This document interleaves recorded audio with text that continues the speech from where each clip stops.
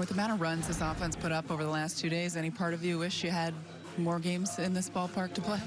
Yeah, if we played 81 games here, that'd be a lot of fun. But no, we enjoyed it out here, and we came out here and did what we wanted to do.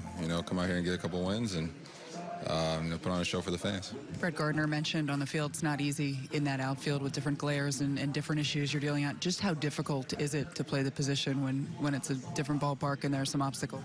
Yeah, that was tough. It was tough getting some reads on some balls. Guys were breaking in when they shouldn't be breaking in, breaking back when they shouldn't be, and the sun was just hovering above the stadium the whole game. So it was tough, but they got two of the best outfields in the game. So we were able to just go out there and just field our position and try to make it look as easy as we can. What will you remember most about this whole experience? The fans. The fans were great. From the very start. Doing the intros both days. They were loud, and especially there in the ninth inning, eighth inning too. They were kind of getting on their feet a little bit and cheering, and you could hear all 60,000 of them. So that was a pretty cool experience, and getting a chance to meet a couple of fans was something I'll never forget. What made the difference during that 9-run inning for you guys?